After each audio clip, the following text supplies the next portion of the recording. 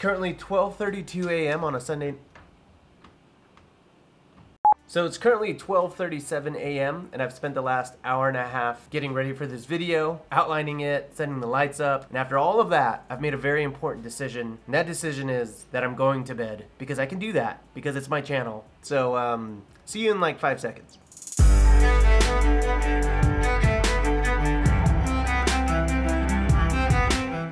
And welcome back to another episode of Rob Built. I'm your host, Rob. It's the next day. I got a full night's rest last night. I'd like to say that today is an earlier night, but it is actually 11:56 p.m. But I can't put this upload off any longer, so let's roll with it. I've shared my hosting journey with y'all for the past 11 months, and I would say that the most consistent question that I run across both here on YouTube and on my one-on-one consultations with all my clients is, how do I manage my property remotely? As in, how do I live in LA and manage an Airbnb property that's in Joshua Tree, in Gatlinburg, Tennessee, in Arizona, in Austin, Texas, and everywhere in between? So I decided to make today's video where I go fully in depth on how I manage all my properties across the country. And when I say fully in depth, I mean roughly about 10 minutes or so, because it is YouTube and you will click away if you get bored. Also, just a very quick note, if this video inspires you to become an Airbnb host, if you sign up with my link, again in the description down below, you'll get a $60 bonus whenever you host your first day. And the really cool thing about, get out of here. And also, I'm officially an Airbnb ambassador, meaning if you sign up with my link, we can work one-on-one, so. 6.5 hours later. All right, who am I? Who am I? Who does number 2 work for? And I'm officially an Airbnb ambassador, meaning that I'll get to help onboard you onto the platform and help you launch your listing, which I think is pretty neat. All right, we did it! We did it! We've been on that take for 5 minutes. So a little bit of background about my personal operation. I currently have 10 short-term rental units all around the country, and then the next 1 to 2 months I plan on having 12, and then in the next 3 to 5 months I hope to be up to about 15. So how do I do it? It's impossible to manage 10 Airbnb units all around the country, right? Wrong. All right, I'm gonna give up on that impression. There are 2 components to running a successful Airbnb operation. The first one being that you need to assemble a solid team of what I call Airbnb Avengers, and the second one is automation. So let's dive into each one. But really quick, since I am kind of giving you that raw built secret sauce into my operation, if you wouldn't mind hitting the like button, it does help me out with the YouTube algorithm. You can also hit the subscribe button and the little bell notification so that you're notified anytime that I upload any of my weird goofiness onto the interwebs. And if you want to go over and beyond, leave a comment. Tell me your favorite joke from today's video. And if you can do all those things, we'll go viral together.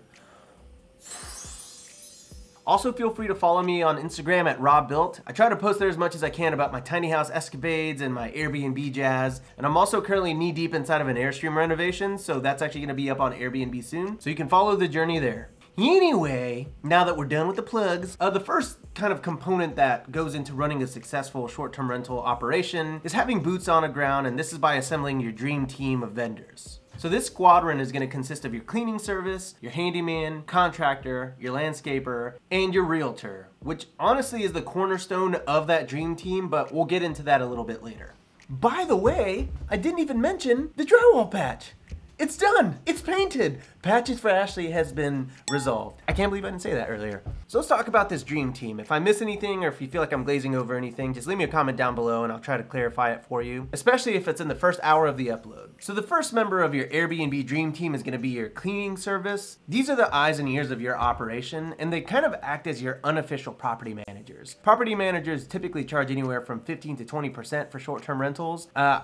I don't see any point in hiring them out at the moment for my current operation, and that's because I'm able to empower my cleaning service to kind of relay to me anything that needs attention so that I can quickly replace it and maintain my property. Your cleaning service is going to be in charge of telling you, hey, your guest broke a vase, or you're out of toilet paper, or you have a leaky faucet. And from there, as a property owner, it's on you to address those things or hire someone else to address those things for you. So for example, when my cleaning service says, hey Rob, you're out of toilet paper, I say, great. I go to Costco.com, I order my toilet paper in bulk, and I have it shipped to the house. Now, if that shipment arrives while there's a guest there, I send a message to the guest. I say, hey, we were running low on toilet paper. I just shipped it. It'll be arriving there tomorrow. If you wouldn't mind throwing that in the owner's closet, I would greatly appreciate it. Or a lot of the times I actually luck out and it actually arrives when my cleaning crew is there, so they're able to put those things in the closets for me. But really, I would say one of the more important tasks of a cleaning service is to tell you whenever a guest damages or breaks anything in your Airbnb. Airbnb and other short-term rental platforms have very specific rules about when you can file a claim. You have to do it within 24 hours or before the next guest checks in. So it's on your cleaning service to relay that information to you quickly so that you can file your claim. I would say that they're arguably the most important aspect of your short-term rental operation because your business thrives on reviews, and the number one thing that gets called out in reviews is the cleanliness, whether it was exceptionally clean or subpar, and you don't want to be in that subpar category. But if you have 100 reviews and they all say that your place is sparkling clean, well, that's going to lead to more bookings for you, especially during a pandemic. If there's one thing I can say, it's don't cheap out on your cleaning service. You get what you pay for. So pay someone a fair living wage, and I promise you will see the results of it. You dig? Next, you've got your handyman or your handywoman, and they're basically going to be in charge of repairing anything that needs to be repaired. Pretty standard, I know. Now, you of course can fix or maintain a lot of things yourself, but if you have other units, it's just not worth your time to run to your house to swap out a light bulb or change a wax ring on a toilet or anything like that. Because what you want to be doing is, instead of saving that $25 by swapping out an AC filter, you want to be figuring out how to make more than $25 with that time that you'd be saving. So find someone that you know, like, and trust and can depend on, and accept their price. Don't nickel and dime them. Pay your handy people, again, a fair living wage so that they're excited to come work for you, and not just that, but prioritize you in their roster of clients and address all of your concerns quickly. Now, I just happen to have a dream setup in Joshua Tree where the cleaning service is a wife, a husband, and the husband's mom. Well, the husband is actually very handy and he's able to actually fix or address anything on my property, and he just bills me for it afterwards. Now, again, sometimes those prices are a little higher than I want to pay, but he's already there and he's able to fix it right before the next guest checks in, so it's always worth it for me to pay just a little bit more to have that done quickly. And if it's something that's out of their wheelhouse, most handy people are usually pretty good at recommending a licensed vendor or contractor that can properly fix that issue for you. Which leads me to number 3, your contractor. This is whenever doo-doo hits the fan and you need a pro to come in and address a really huge concern on your property, say a roof leak, which has actually happened to me twice in Joshua Tree. Well, this is where a contractor comes in handy, but it's not just that. It's always nice to have a contractor in your roster that can help with bigger projects than a handyman could tackle, like remodeling a bathroom or a kitchen, or building a pergola, or removing a load-bearing wall, for example. At the end of the day, you need a contractor that you can trust, so I definitely recommend interviewing them, vetting them, getting first-hand referrals if you can, so that you can trust them to do these really big jobs when you're away, especially if you live thousands of miles away like I do for some of my properties. And now we're into our 4th role, which is your landscaper, who also serves a really important role in your entire operation because they're essentially in charge of maintaining the exterior of your house. If you have grass, you need someone to mow it, right? And if you have weeds, you need someone to pull them. If you have a body that you need to bury, you need someone to dig the holes. Wait, what? What? Huh? What?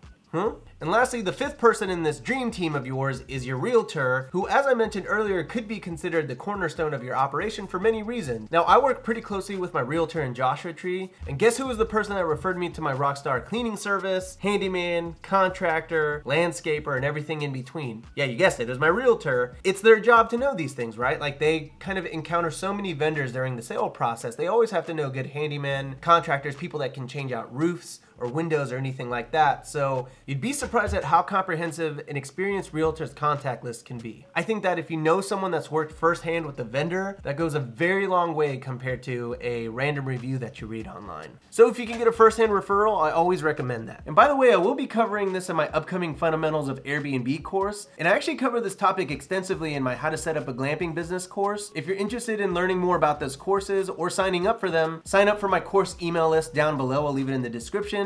And as soon as I have any updates or as soon as it goes live, you will be the first to know, I promise. Now let's get into the second crucial aspect of any successful short-term operation, and that's automation. And that's because the more you scale up, the more you're gonna have to manage, meaning the less time you're gonna have to carry out certain tasks. So it behooves you to automate as much of your business as you can. Did these hand motions even make sense with that? For example, your cleaners, right? You can't afford to spend several hours texting back and forth and coordinating cleans with them every single time that you have someone checking in and checking out of your place. That's something that needs to be automated, and there are actually a couple ways that you can approach that. One way is a reminder service that basically keeps your cleaners updated and reminds them whenever they have a clean scheduled. I personally use a service called Your Porter. Your Porter basically sends out a text message to my cleaning service whenever someone books, whenever someone checks in, and whenever someone checks out. That way they have all of my cleanings on their radar. And that way if someone books last second, they get a text message straight to their phone the moment it happens. Another way you can approach this is by making them an actual co-host on your listing, so they have complete access to your calendar. They can actually see it visually and see when people check in and check out. You can also export your Airbnb calendar to their phone, sync it up to their phone calendar app, so they have every single reservation notated on their app and it's super easy to access. Again, there are a lot of different ways that you can automate the communication between you and your cleaners. Experiment with it, see what works for you, see what works for your personal workflow.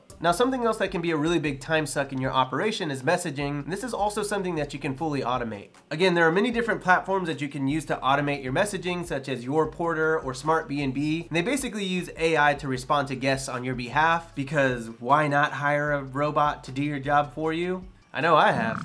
So basically it goes like this. Whenever a guest books, they get a message from you that is sent from your AI bot, that your surrogate of sorts, that says, hey John, I see that you booked on December 23rd for 2 people. Here are your check-in instructions. If you have any questions before your stay, please let me know. And then John checks in, and the next day, your AI robot sends another message that says, hey John, I hope you're enjoying your stay and getting settled in. Do you have any questions for me? Is there any way that I can help make your stay even better? Great. They finish out the reservation, and then the day before they check out, hey John, hope you've enjoyed your time at the chalet. Just a friendly reminder that checkout is at 10 a.m. tomorrow. Here are your checkout instructions. Leave all bodies outside. Your friend, Rob Built.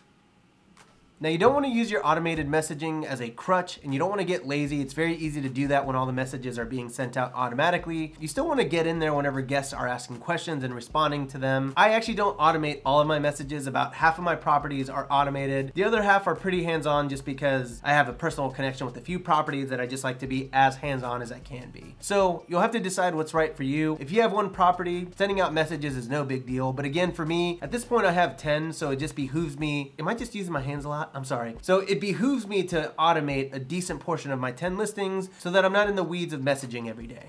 And we're back in the next day. Well, actually, I should make sure that I'm in focus, which is the whole reason that I'm in this mess anyway. Unfortunately, I finished recording at 2 a.m. last night, got it all done, it was all beautiful, and I was out of focus for the entire last segment of this video, which is just awesome. So the last component, I'm just gonna touch on this very lightly, of automating your business and managing it from afar, is using dynamic pricing. There are plenty of tools you can use, such as Beyond Pricing or Price Labs. They basically adjust your pricing every single day to determine what the optimal price point is for your property on any given day, depending on the demand of the market that week. And that's it. That's it. That is a very quick 10-minute crash course. Caleb, is it 10 minutes? Crash course on how to manage your property from afar, how to automate your systems. Again, I'm going to be covering this in great detail in my 10-hour courses. If you're interested in learning about something like that, sign up for my course update list down below. I get so many DMs, emails, messages from people that want to get into this business, and they're so scared of, how hard it's going to be to manage a property from afar, and they feel like they can't do it. And I just want to let you know that I'm just a regular guy. I'm not particularly smart, but I work hard. And this whole business and automating everything and managing something from far away, it's not hard, okay? But it is hard work, and there is a difference. Like, people try to get me on that technicality on one of my other videos where I said that. Hard is engineering, rocket science. Like, that stuff is actually technical stuff that's very difficult. Hard work just means that you have hustle and perseverance, and you're able to kind of work through details and solve problems, right? And this business is all about critical thinking and problem solving. So if you feel like you're a good problem solver, I promise you, you can do this. And that pretty much wraps today's episode of Rob Built. If you found this content at all useful, you can directly contribute to my success as a growing creator on YouTube by hitting the like button, subscribing, and leaving me a comment about really anything. And was this helpful for you? Is there something that I missed? Is there anything that I can answer for you? I really am here as a resource. Again, I'm an Airbnb ambassador, so sign up with my link and I can help onboard you onto the Airbnb platform and work with you one-on-one. Or you can book a consultation, link in the description. But other than that, thanks for watching, and I'll catch you on the next episode of Rob Built.